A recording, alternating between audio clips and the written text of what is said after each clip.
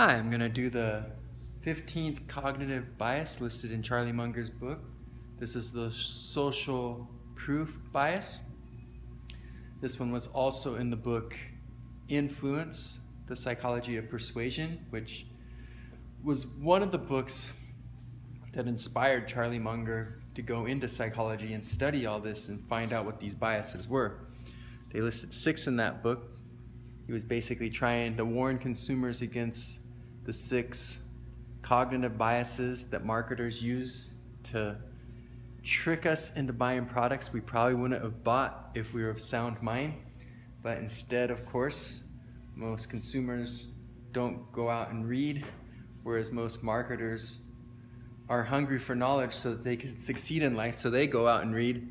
And so they all ended up buying this book and enhancing tricks they already used because now they had a better understanding of how they worked, instead of the consumers buying this book to protect themselves like the author intended. So that was kind of unfortunate that that worked out that way, but it's kind of how things work. Knowledge is power, and that's why some people are really successful and other people are frustrated. Anyway, social proof is really simple. You probably all know about it. You probably heard it a million times, like, if all your friends walked off a cliff, would you do it too?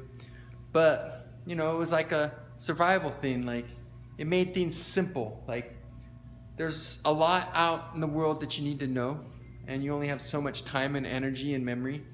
So it was easy just to mimic what the other people would do and blend in with the herd, you know, so to speak.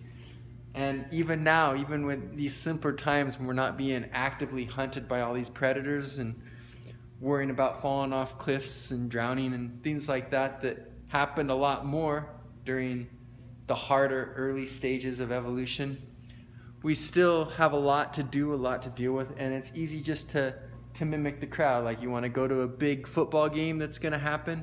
If you go the direction of the crowd, they're probably heading that direction. It works most of the time.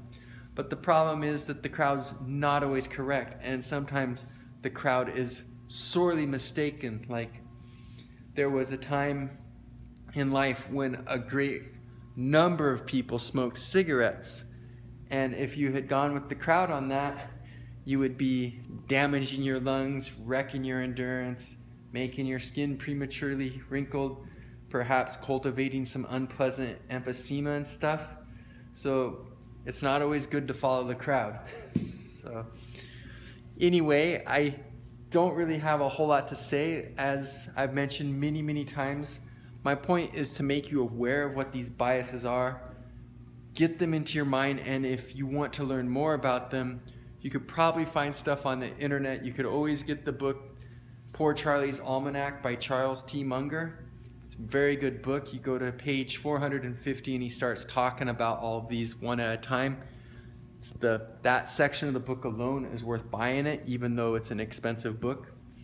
But this one would definitely be easy to find research on because it's one of the 6 in the book Influence, the Psychology of Persuasion, which is a pretty famous book. So I'm almost positive that people have talked in depth about the 6 cognitive biases in that book all over the internet.